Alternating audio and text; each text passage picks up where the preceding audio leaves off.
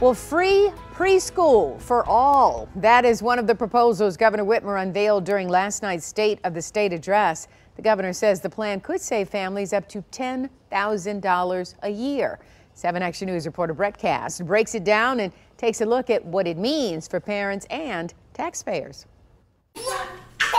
With 2 kids under the age of 2, Christy Seitz and her husband Jeff already have their hands full, and soon to be added on is finding a preschool. It's been interesting. Everyone kind of freaked me out with the whole, you have to get in early, start looking now. Seitz plans to enroll her son Logan when he turns 3, and she recently started looking at options, surprised by the cost. It's been more than I thought it was going to be. I mean, talking to my mom, obviously that's my first point of reference. Like, is this what you paid? She's like, no. Seitz estimates when both her kids are in preschool, she'll pay roughly $3,400 a year, a cost she's willing to pay, but not every family can afford. Unfortunately, affordable preschool is just too hard to get for too many.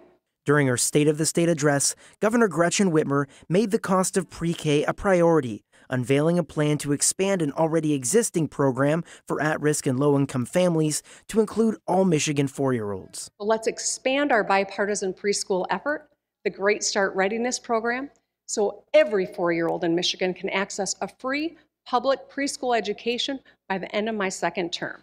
Immediately after the speech, Democrats in the legislature applauded the move. My ears really perked up when I heard free preschool for all 4-year-olds. As the chairman of the pre-K through 12 budget, it is something that I am incredibly excited about taking a look and investing in. But Republicans were skeptical and want to see specifics.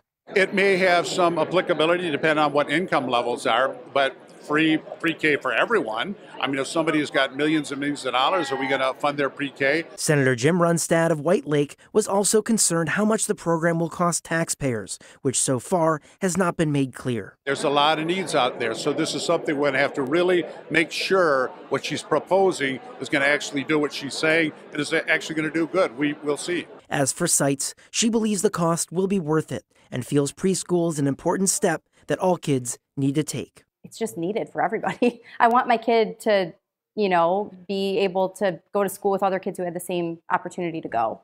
Again, a total cost to this plan has not yet been provided, but Governor Whitmer is expected to unveil a new proposed budget in the coming weeks. I'm Brett Cass, 7 Action News. All right, thank you much, Brett. Now, the Michigan Education Association supports the pre-K plan. The union statement saying, in part, the governor's commitment to expanding access to pre-K programs to all 4-year-olds provides families with the best key to unlock future academic success for every student.